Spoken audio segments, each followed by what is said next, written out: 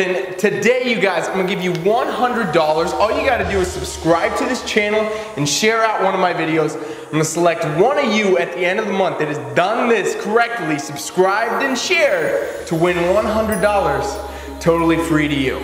Today, we're gonna talk about bulking, okay? And everybody wants to know, what is the magic calorie range for bulking? Well, it's individual for everybody, and this doesn't matter if you're a man or a woman, this is the same thing. Here's the step-by-step, simple, quick, easy, play-by-play for you to get your bulking calories in order. All you need to do, step one, figure out your maintenance caloric intake. So basically you have to figure out exactly how many calories you need right now to maintain your body weight. If you've already been tracking, it's very, very easy. If you don't know, Google a calendar, look it up, ask me, I'll tell you guys exactly where you are and where you need to start. So you figure out your maintenance level, and then all we need to do to be in a bulking cycle where we're gonna be building muscle, building strength, building mass, is add some calories to it.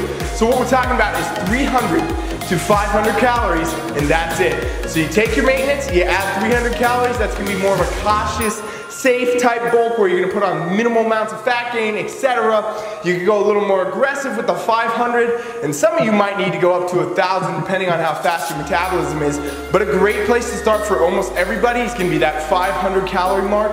500 calories above maintenance is gonna put you into surplus. That's gonna be a spot where you can build mass, you can build muscle, and you can monitor for minimal amounts of fat gain. Step three you must do is track all your progress. You gotta take pictures, body stats, everything. Check it weekly to make sure that you're getting the good lean gains that you want.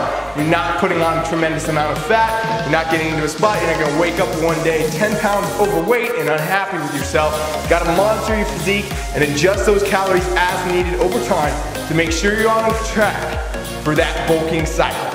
Coach Ryan is out.